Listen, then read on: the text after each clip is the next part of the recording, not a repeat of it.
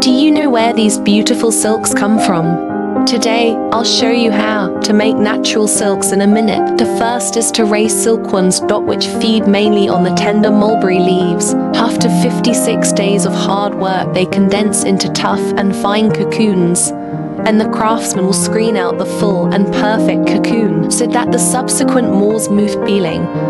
The silk is extracted from the cocoon by a reeling machine. After dyeing the finished yarn into the color specified by the customer, you can send it to the weaving room and weave it into fine silk products one by one.